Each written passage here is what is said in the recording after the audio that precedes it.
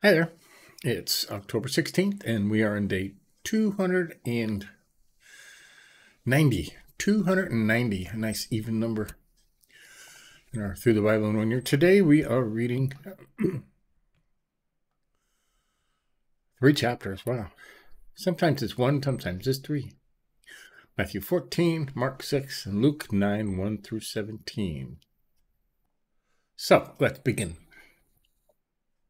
Change our version here.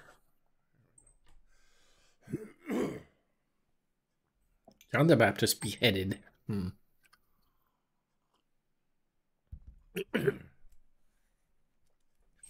At that time, Herod the Tetrarch heard the report about Jesus. "This is John the Baptist," he told his servants. "He has been raised from the dead." And that's why supernatural powers are at work in him. For Herod had arrested John, chained him, and put him in prison on account of Herodias, his brother Philip's wife, since John had been telling him it's not lawful for you to have her. Right. Though he wanted to kill him, he feared the crowd, since they regarded him as a prophet. Oops.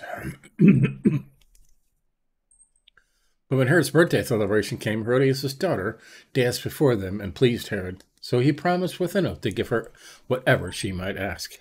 And prompted by her mother, she answered, "Give me John the Baptist's head here on a platter." Although the king regretted it, he commanded that it be granted because of his oaths and his guests. So he set orders and had John beheaded in the prison. His head was brought on a platter and given to the girl, who carried it to her mother. Then his disciples came, removed the corpse, buried it, and went and reported to Jesus. Wow. When Jesus heard about it, he withdrew from there by boat to a remote place to be alone. When the crowds heard this, they followed him on foot from the towns. As he stepped ashore, he saw a huge crowd, felt compassion for them, and healed their sick. When evening came, the disciples approached him and said, "This place is a wilderness, and it's already late. Send the crowds away so they can go into the villages and buy food for themselves." "They don't need to go away," Jesus told them. "You give them something to eat." "But we have only 5 loaves and 2 fishes here." They said to him, "Bring them here to me," he said. Then he commanded the crowds to sit down on the grass. He took the 5 loaves and the 2 fish, and looking up to heaven, he blessed them. He broke the loaves and gave them to the disciples, and the disciples gave them to the crowds. Everyone ate and was filled. And he picked up 12 baskets full of leftover pieces. I have a feeling I'm going to read this story more than once, right? Now those who ate were about 5,000 men, besides women and children. So said Jesus feeds the 5,000. I've always said he's probably looking at 15 to 20,000 people that he fed, because they had wives and they had children. They only counted the men. Walking on the water.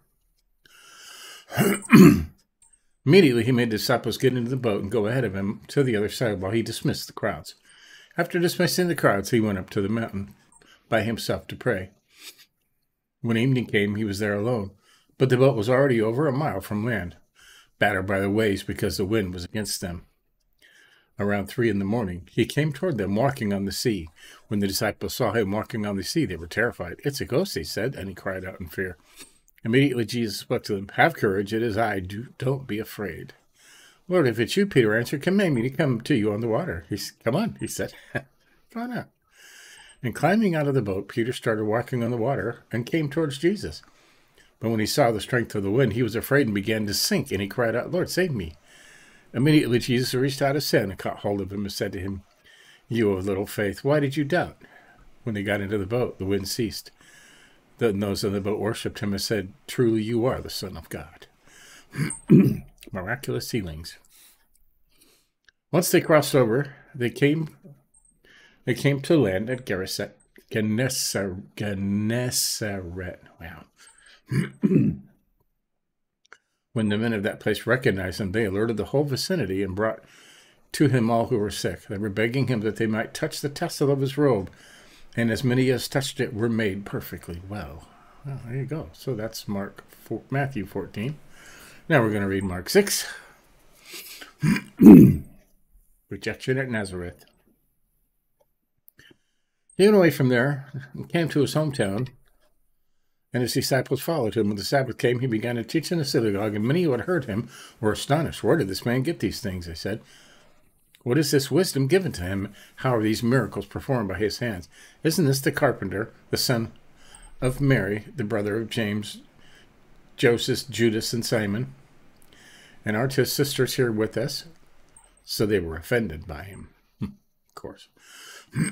Jesus said to him, a prophet is not without honor except in his hometown, among his relatives, and in his household. So he was not able to do any miracles. Was not able? I think he just didn't. Oh, crap. You want to read a note, and it slams you to the bottom of the page. Okay. They do. He said that he laid his hands on a few sick people and healed them, and he was amazed at their unbelief. Commissioning the 12. We read this yesterday, and the day before, I think. Now he was going around the villages in a circuit teaching. He summoned the 12 and began to send them out in pairs and gave them the authority over unclean spirits. He instructed them to take nothing for the road except a walking stick, no bread, no traveling bag, no money in their belts. They were to wear sandals but not put on an extra shirt. And he said to them, whenever you enter a house, stay there until you leave that place. If any place does not welcome you, and people refuse to listen to you, when you leave there, shake the dust off your feet as a testimony against them. So they went out and preached that people should repent, and they were driving out many demons, anointing many sick people with olive oil and healing them. There you go again, John the Baptist beheaded. King Herod heard of this because Jesus' name had become well known. Some said John the Baptist had been raised from the dead, and that's why supernatural powers were at work in him. But others said he's Elijah. Still others said he's a prophet, like one of the prophets. When Herod heard of that, he said, John, the one I beheaded, has been raised. For Herod himself had given orders to arrest John and chain him in the prison on account of Herodias, his brother Philip's wife, whom he had married. John had been telling Herod it's not lawful for you to have your brother's wife. So Herodias held a grudge against him and wanted to kill him, but he could. So Herodias held a grudge and wanted to kill him, but she could not, because Herod was in awe of John and was protecting him, knowing he was a righteous and holy man. When Herod heard him, he would be very disturbed, yet would hear him gladly. Now an opportune time came on his birthday when Herod gave a daughter of his noblest of military commanders and leading men of Galilee. When Herodias' own daughter came and danced, she pleased Herod and his guests. The king said to the girl, ask me whatever you want, and I'll give it to you. So he swore oaths to her, whatever you ask me, I will give it to you, up to half my kingdom. And she went out and said to her mother, what should I ask for? John the Baptist's head, she said. Immediately she hurried to the king and said, I want you to give me John the Baptist's head on a platter right now. Would you marry somebody like that? Though the king was deeply distressed because of his oaths and the guests, he did not want to refuse her. The king immediately sent for an executioner and commanded him to bring John's head. So we went and beheaded him in prison, brought his head on a platter, and gave it to the girl. And the girl gave it to her mother. When his disciples heard about it, they came and removed his corpse and placed it in a tomb. Okay, feeding the 5,000 again.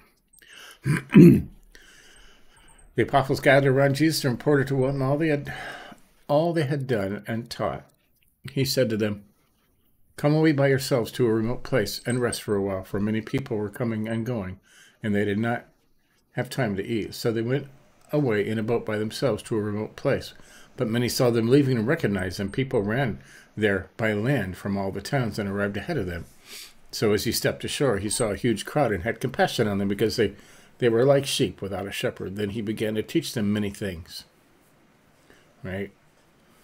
When it was already late, his disciples approached him and said, this place is a wilderness and is already late. Send them away so they can go into the surrounding countryside and villages and buy themselves something to eat.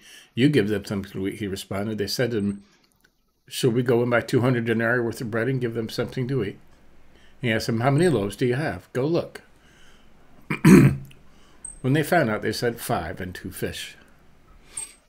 Then he instructed them to have all the people sit down in groups on the green grass. So they sat down in ranks of hundreds and fifties. Then he took the 5 loaves and the 2 fish, and looking up to heaven, he blessed and broke the loaves and kept giving them to his disciples to set before the people. He also divided the 2 fish among them all. Everyone ate and was filled.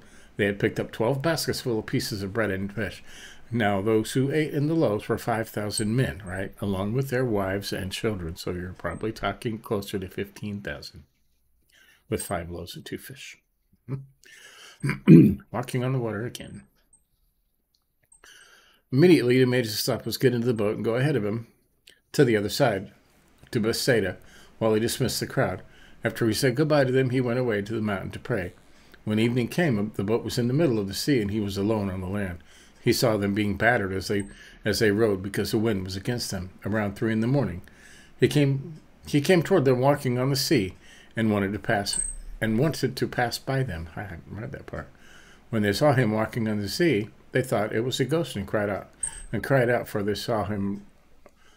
all saw him and were terrified. Immediately he spoke to them and said, "Have courage, it is I, don't be afraid." Then he got into the boat with them, and the wind ceased. And they were completely astounded, because they did not understand about the loaves. Instead, their hearts were hardened. Miraculous healings. When they crossed over, they came to the land of Godsinger and beached the boat. And then he got out of the boat. People immediately recognized him. They hurried throughout the vicinity and began to carry the sick on mats to wherever they heard he was. Wherever he would go, into villages and towns of the country, they laid the sick in the marketplaces and begged him that they might touch them. Just a tassel of his robe, and everyone who touched it was made well. Okay, Luke 9, 1 through 17. Now, we read this part already. Commissioning the 12. Summoning the 12, he gave them power and authority over all the demons and the power to heal diseases. Then he sent them to proclaim the kingdom of God and heal the sick. Take nothing for the road, he told them. No walking stick. Now, one said a walking stick, right? No travel bag, no bread, no money, and don't take an extra shirt. Whatever house you enter, stay there and leave from there. If they do not welcome you when you leave that town, shake off the dust from your feet as a testimony against them. So they went out and traveled from village to village, proclaiming the good news and healing everywhere. Herod's desire to see Jesus. Oh, this again. Herod the Tetrarch heard about everything that was going on. He was perplexed, because some of them said that John had been raised from the dead, some that Elijah had appeared, others that one of the ancient prophets had risen. I beheaded John, Herod said, but who is this I hear such things about? And he wanted to see him. When the apostles returned, they reported to Jesus all they had done. He took them along and withdrew privately to a town called Bethsaida. When the crowds found out, they followed him. He welcomed them and spoke to them about the kingdom of God and cured those who needed healing. Late in the day, the 12 approached him and said, "Send the crowd away so they can go surrounding villages, the countryside, and find food and lodging, because we are at a deserted place here." "You give them some food," he said. "We have no more than 5 loaves and 2 fish," they said, "unless we go and buy food for all these people." For about 5,000 men were there. Then he told his disciples, have them sit down in groups of about 50 each. So they did so. That'd be 100 groups, right? And had them all sit down. Then he took the 5 loaves and 2 fish. Looking up to heaven, he blessed and broke them. He kept giving them to disciples to set before the crowd. Everyone ate and was filled, and they picked up 12 baskets of leftover pieces. There you go. Now you got that story now. It's been, right? Tomorrow is just one book, John 6. Strange how they do that, huh? But there you go. Day 290. That was quite a bit of reading. So there you have it. Catch up on any you may have missed. We started the New Testament on September 30th. So you can go back and catch up if you want. You don't miss any. So you got the whole Bible in a year. All right. And tomorrow we'll keep on day 291. We'll keep going on. So till next time, keep reading. See you later.